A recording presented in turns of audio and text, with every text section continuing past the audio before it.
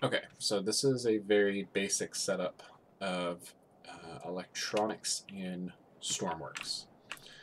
As you can see, I've got my test platform or my exhibition platform, and I've got 2 batteries per row. This is the last one I'm going to show of this, and this is the difference between a switch and a circuit breaker.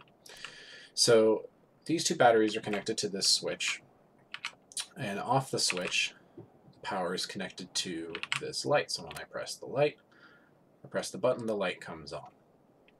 That's pretty simple. That's what we're used to. If you come off batteries on your ship or helicopter or plane, tie them to a switch and also power the light. Make sure that you power the switch.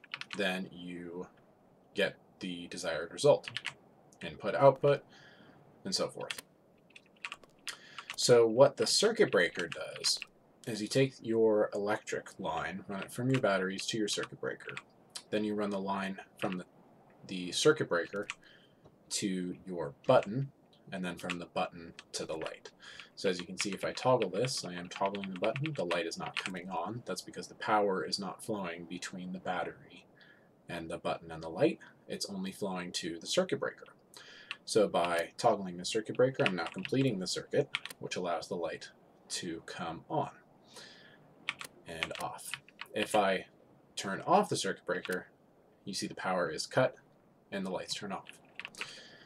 So similarly, you can power multiple switches off of the circuit breaker. You can see here I've got buttons, and those switches, or the toggle buttons, can power multiple units. So again, I've got power coming from the batteries to the circuit breaker, from the circuit breaker to each button, and then from the button to each representative light chained. So it goes toggle button, light, light to light, light to light. Each one is not connected in its own connection to the toggle button. So again, I'm toggling these, nothing is happening. Complete the circuit by switching the circuit breaker on, and now I can turn on the lights. Turn off the circuit breaker, all the lights come off. So how does that apply in a ship setting? So let's say on a ship you've got 2 rooms represented by these 2 rows of lights.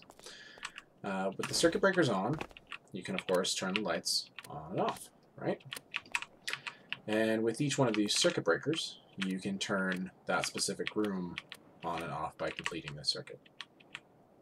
But let's say you want to cut power to your whole ship. Let's say that you're having a massive, your generators failed, and you want to cut power to non-essential items on your ship. A main circuit breaker can connect to more circuit breakers. So what I've done here is I've connected the battery to this first circuit breaker, which then connects to each subsequent circuit breaker, and then the toggle button, and then the light, and the next light, and the next light, and so on. What that also means is that if this light were to get damaged, this light would not turn on as it is in the chain. So if I flip this circuit breaker, you can see both sides turn off, both sides turn on, and so forth. So circuit breakers are a really good way to mass control your ship. And because the circuit is now stopped here, there's no more power going to the button. So even though, like up in this top example, we have power going to the button, which means that you will always be draining your battery. In this example, by putting the circuit breaker there, the power is not going to the button, which means that you will no longer drain your battery. A circuit breaker is just completing the circuit. So if I return this to the workbench, navigate really quick, and I go into, oh crap, that's not what I wanted.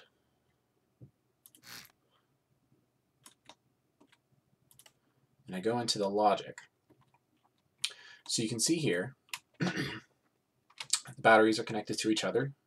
The electric line comes off this battery to the switch and to the light. So you click the switch, light comes on. In this one, you can see I've connected the 2 batteries to the bottom power, electric A input.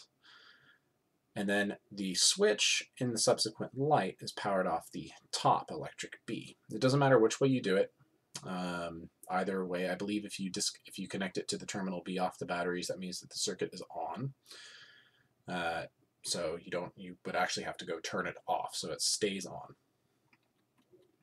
Back here, you can see that the batteries are connected to the bottom input of the circuit breaker. and the switches are on the top input. You can see that these are connected subsequently. So those are connected to each switch. Each switch is connected to each light in chain. Same down here and same down here.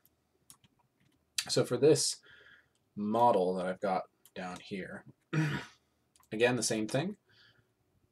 Batteries are connected to the bottom circuit breaker, electric A. B connects to the A on the next set of circuit breakers. B connects to the subsequent buttons and then to the lights in the chain.